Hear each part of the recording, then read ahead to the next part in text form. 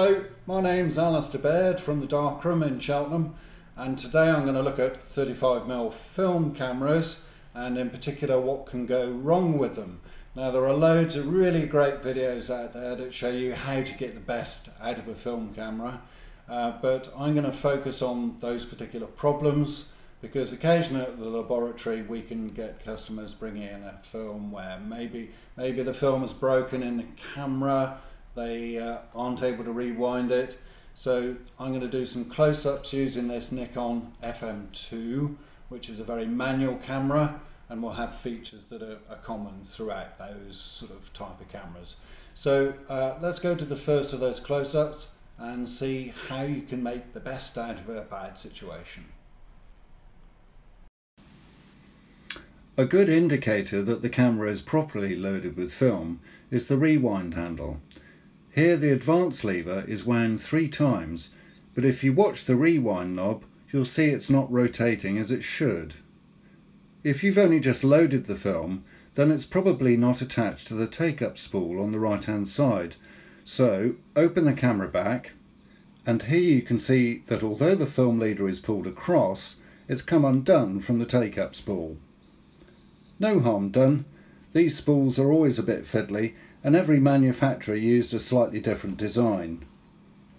Try again and keep a finger on the film to keep it flat as you wind on.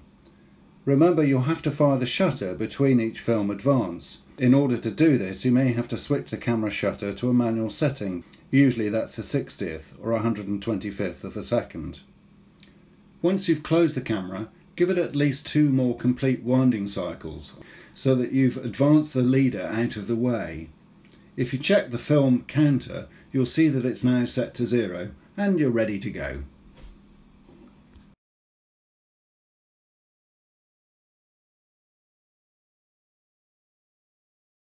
Now here's a different situation because you've been out taking pictures, you know the camera was working fine, you even checked the rewind handle was turning when you advanced the film, but now it isn't. Well, in order to find out what's going on inside, you're going to have to open the back of the camera. You can't do that in daylight because you'll ruin the film by fogging it to light.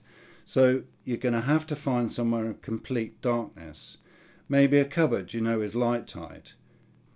Now I can't show you anything in complete darkness, so I'm going to switch the visuals to black and white and we'll pretend it's a poor man's infrared film. So here's what you're going to need to do in the dark by feel alone.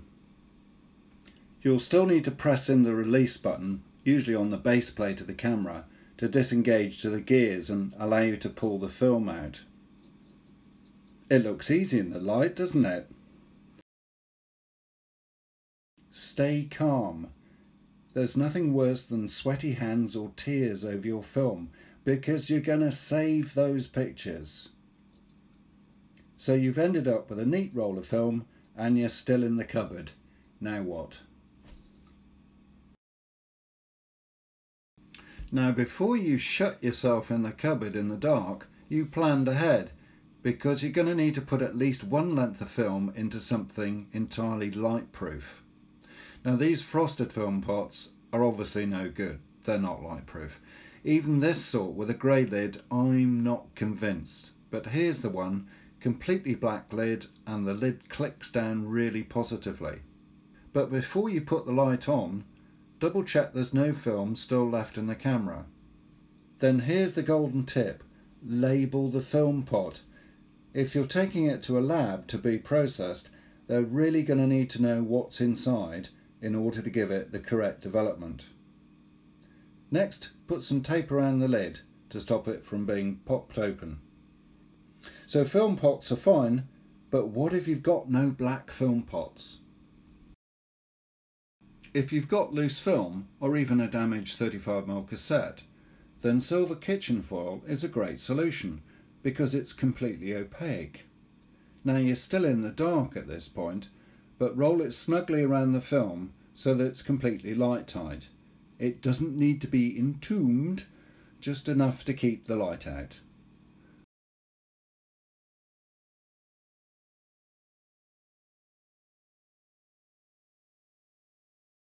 Surely everyone who's used a film camera has done this. You thought the camera was empty and oh no!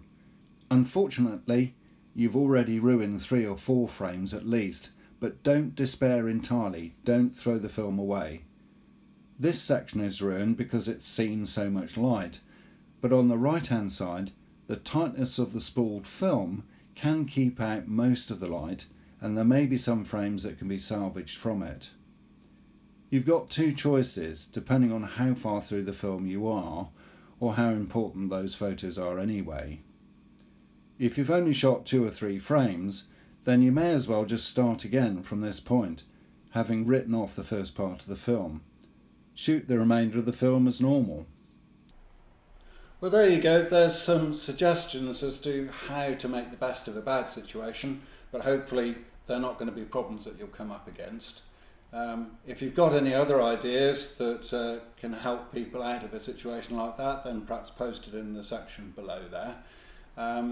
Next time around, I'm going to look at 120 medium format film cameras and problems that can crop up with those. But in the meantime, enjoy your photography. Thank you for watching, and we'll see you next time.